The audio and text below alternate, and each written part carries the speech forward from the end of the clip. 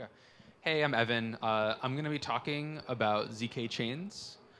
I think we've seen today a lot of different projects working on getting ZK out there. And I think it's really interesting what that means for when you design a protocol that's meant to handle a lot of different ZK use cases. So Mina is, of course, one of these. So I'll be talking about ZK chains kind of generally, like what they mean, how they look like, as well as Mina in particular, what decisions Mina has made to kind of make this possible. I have a slide on zero knowledge proofs. I think probably most folks here know what they are. Here's how I often think about them. There are these proofs about computation, give you these really two properties. One is proofs about private inputs, and the other one is trusted compute. You can have computation and you can verify it much more cheaply than rerunning the actual execution of the program itself. And this has a lot of use cases, things like proofs of identity. You can take an identity, you can make a proof about it. The proof can create selective disclosure over facts about the identity. You can also do this for arbitrary kind of pieces of data. You can have, for example, an set with information about it you want to create a proof about. You could have, on-chain state that you want to make a proof about. All these different things you can make proofs about and put them on-chain. And of course, also you can do this for rollups. You can also have a rollup, which you make a proof about it and put it on-chain. I think the way I often think about ZK chains is like you want to be able to do these kinds of proofs of very different kinds of things, proofs about private state, proofs about computation. You want a way to do all these things together because they both work well together and a lot of the infrastructure is common to it. It would be nice if that existed so we could build with it. And that's where these ZK chains come in. I think at the moment, I think of mostly like Mina, Aztec, and Alio as the ones doing this, because it requires changing a lot of how a normal blockchain works. In these ZK blockchains, you need a way to do proof construction. So not just running like Solidity code on chain, but actually creating proofs often on user devices for privacy, and then sending those to an on-chain environment to be verified, which means you have to actually make it quite fast. You have to make sure it's fast enough to be proven, particularly client-side on devices. So you can't quite use ZK VMs yet, but there are a lot of tools you can use, ZK DSLs, things like Mina's O1JS, Aztec's Noir, et cetera. You also need an environment for taking all these proofs and putting them together, not just in like a naive way often. Like you actually want to have some way to do multi-party composability of zero-knowledge proofs. And so that often means you end up with like these UTXO style systems that have different trade-offs, but you need to have some environment that allows this to happen. And lastly, you need actually consensus over all this stuff that's happening. You need, I called it here ZKL1, but it can be any kind of consensus algorithm that's running over tracking the application of all of these ZK zero-knowledge proofs. And I think also what's interesting when you're thinking about each of these layers is they all kind of affect each other in different ways. For example, the proofs you make are often much larger than normal transactions. So that means when you're designing your consensus layer, you have to take that into account because you're going to, if you want to do a high throughput in a decentralized way, that's an extra challenge. So Mina is a chain where we have been for a very long time now working on putting all of these kind of insights and pieces together. And I think one way to think about what Mina is doing is it's taking this concept of trustless, which is still an important and part of how this all works, and adding this property of verifiability. So not only can you delegate your trust to some other set of entities which are doing this decentralized computation, but you also get this property of verifiability where you can verify everything that is happening, both everything that any user has ever submitted to the chain, anything that the consensus nodes are doing, you can verify all of that. I'll talk about that more in a minute. But I think it's a key property that is nice to have when you're making a blockchain. Another thing that one can say about this is there's people have been talking a long time about these new kind of zero-knowledge proof architectures. I think it's a big thing in the Ethereum community now, with Vitalik also saying we need to move everything to ZK. This is something that Mina has now, so if you want to see what this looks like, it's something you can check out. Mina is constantly updating a recursive proof of the blockchain. So we're doing some cool things with it also I'll get into, but it's a new next thing.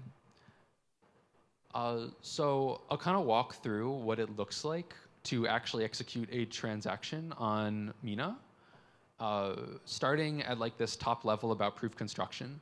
So when you build when you run a transaction on Mina, what you're really doing is you're creating a proof about some state transition of your application that has to be written in zero knowledge proof, land. Can't just be solidity or something. It has to be something specialized for zero knowledge proofs.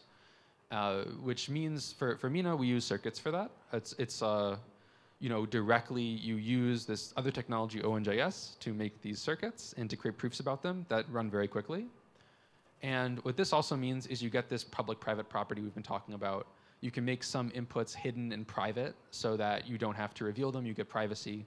You can make certain things public as well if you want to, as well for your applications. There's also a new framework being worked on called ProtoKit, which takes like the kind of native zero knowledge experience, which often has a lot of challenges around it. Particularly, I mentioned before, like often it's UTXO kind of at the base. And ProtoKit adds on top of that a lot of functionality to make it very easy as a developer to build with zero knowledge proofs. And I think the mental model is much closer to like Solidity or normal smart contracts. So definitely worth checking out. You kind of get a hybrid where things are relatively straightforward, but you still can plug in the zero knowledge proof functionality as well. This is all built on top of Kimchi, Mina's proof system. So what's interesting in Mina is when you create transactions, you're really just creating proofs. So the proof system really has a big impact. It's also pretty fast, Kimchi. It works on devices, on browsers as well as on mobile devices. I believe as of a few weeks ago, we have it working on both Android and iOS like fairly reasonably, and should get pushed out to the wallets on those platforms pretty soon. Also, with everything in Mina, everything is succinct, which means you can run a huge computation and get a very small proof at the end, both of the whole chain and of individual computations. And you can see on the top, like just so you can track it, like we have a browser, we have a server, we have a phone. They can all make proofs. They can all make transactions. The proofs are computed locally, and all the data stays private because of that. Next, we have this next layer, which is, okay, you've created these proofs, you've created your transaction. What do you actually want to do with it? Well, you need some environment to be able to actually take these proofs and put them together in a way that makes sense. You need some way to do that. And I think what's particularly interesting about about Mina's way of doing this, and about a lot of these new ZK systems, is the main chain is verifying all these transactions, but it doesn't have to actually re-execute them themselves. And that means you can put a very large amount of computation into each transaction. And you can actually create architectures which kind of nest different computations, so you can have each transaction actually representing a lot of data, like an entire ZK rollup or a ZK app chain, et cetera. And this is great for the L1, because it means that not every participant has to be re-executing everything that's ever happened. They just can look at the proof and get verifiability over that it had happened. And this also means that when you're building an application on Mina, you get access to like much more decentralization, and you don't have to be all competing for like this one block space that everyone is competing over. Things can spread out more while still being verifiable at the layer 1 level. You can see here, like we're imagining in this example, we have our ZKP transaction. It's going to a ZK rollup, which then gets settled onto the main chain. But you could imagine each one of these can be like a different ZK app chain settling many like tens or hundreds of TPS onto Mina. And lastly is the actual consensus, which I mentioned. So what Mina is constantly doing is it is taking the history of all the chain, and it is updating a recursive zero knowledge proof of everything that happened since Genesis. Which means that after these transactions are applied, they can get sent to devices, which can then check the state and know that what the state they're looking at is actually backed by a real sequence of transactions that has all been signed, all been correct, according to the proof system, signatures, cryptography, et cetera. So that's really nice, because it really gives you this really strong decentralization property, where you aren't just looking at other nodes and saying, okay, like, do I trust that this validator set has like been doing their job correctly and what they're coming back is correct? You're actually getting this like proof that says actually it is correct, and you can verify all of it. And that proof even works, on browsers, phones, et cetera, which is awesome. And here, I won't run through this completely, but here's an example of like the way that this kind of code looks in practice.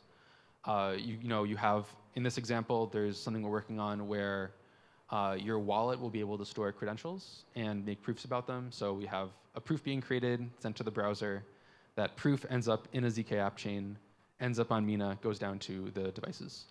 And the code is for like what it might look like to have a KYC proof. So you could imagine that you've gone to some KYC site, you have some KYC credential that you've downloaded into your browser extension, and now you are making a proof about it, and that proof is ending up on Mina and then end up being verified by all the nodes in the network. Here's another way to look at it as well, just like kind of in like the language of all the existing things happening in crypto. Some things happen on Mina on kind of this base layer, and some things are best delegated to this application layer, the ZK app chain, ZK rollup layer, where you can achieve like much higher scalability and verify it on the L1, but not necessarily have to execute it on the L1. So you get this kind of scalability like architecture from how this is set up. So programmable ZKPs are available now on mainnet. It was released earlier this year. And there's a lot of activity going on just because everything is new and there's a lot being released. The developer community is pretty active in the Discord as well. So if you want to try one of these things and be able to ask questions, it's a good way to do it.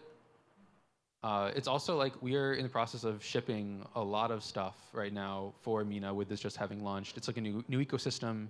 Everything is new, you know, like it's not EVM, it's not Solidity. We have to get a lot of this stuff launched. There's lots of, you know, different interesting trade-offs and advantages to different things you build on Mina, which is always interesting. But ultimately having a lot of the ZK components available as well. There's like a lot of stuff here that's launching. This is just over the next 6 months or so, a lot of stuff that has to exist. I think a couple I'll call it in particular beyond ones I haven't mentioned already. One is like this Rust node / web node. This is like a version of Mina compiled into the browser. So not only are this have browsers verifying Mina, but also actually being able to produce blocks for Mina.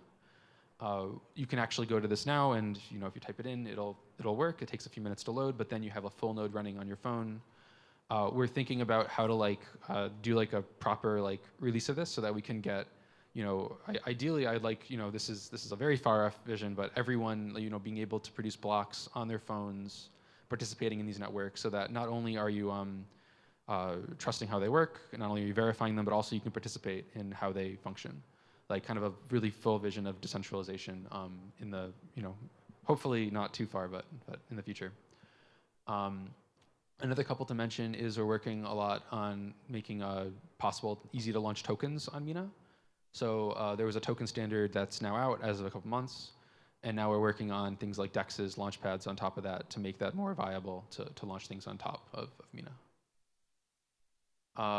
So yeah, if you want to try this out, like we didn't go like kind of the next level up, which is all the applications, but I think as people here have seen and know, like there's lots of applications you can kind of build on top of this infrastructure. So definitely check it out, and you can try building things if it's something you want to do. And that's it. So Mina, you know, has these different properties, you know, private inputs, trusted compute and scale, and this decentralization property. Check it out if you're interested. We're still, you know, we're hard at work building a lot of like the core infrastructure and features on top of it. But a lot of it is also working today, so you can try it and check it out if you're interested. And that's it for the main talk, but I can take any questions. Thanks. Thanks, Evan. Any questions? I'm curious, do you have any plans for hardware acceleration from the client side? Yeah, so, yeah, I mean, this came up in like the last talk. Like, there's a lot of different kind of challenges to actually making client side work well.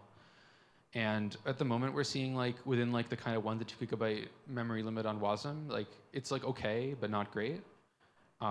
But we are looking at integrating directly into wallets that are in Mina and have their own embedded browsers, kind of native provers built into those wallets, so that if you're using those wallets, the browser program will use the native mobile prover instead of the WASM one.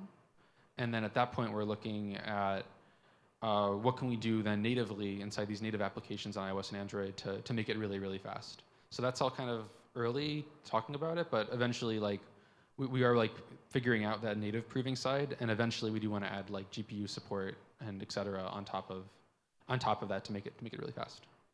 Great. Yeah. Then I'll ask another one.